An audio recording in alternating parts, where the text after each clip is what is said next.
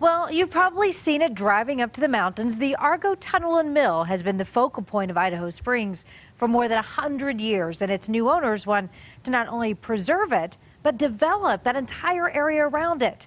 Today, Dominic Garcia hit I-70 and headed about 30 miles west to learn what is next for the Argo mine. This is one of those places you've probably driven by a million times, but have never actually stopped to check out. Well, thanks to a new grant and a group of locals who now own this place, it's going to be here for a long time, and big plans are in the works. The old Argo mill may look, well, old, but when you pull off I-70 and step onto the property, a rough estimate of how much gold was produced here, you see that it is very much alive. Somewhere around 600,000 ounces. For years, it's been offering tours, letting people explore the tunnel and mill. You can even pan for gold, just like they did in the 1800s. But at 124 years old, the Argo is starting to show its age. We've got windows that are falling out and metal sheathing that's going off. There's little pieces here that we need to worry about. Mary Jane Lovely grew up in Idaho Springs and is part of a group of locals who bought the Argo along with Denver developer Dana Crawford. Just this year, they got a grant from the History Colorado State Historical Fund.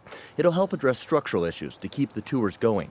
What will happen to the Argo after that is ambitious, to say the least. This valley needs a hotel, it desperately needs housing, and we need to showcase forever the iconic nature of the Argo Mill. And that's exactly what's in their vision plan.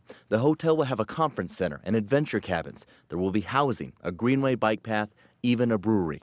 This place is one of the most amazing pieces of not only Colorado history, but American history. The hope is to preserve the Old West charm of the Argo, but give people even more reasons to pull off I-70 for a visit. I'd almost say 80% of the people that come here have always seen this red building on their way by. We call them whiz-bys. Mary Jane grew up always wondering what was in the Argo. When she finally saw it, she realized just how special it is and wants all those whiz-bys to see it too.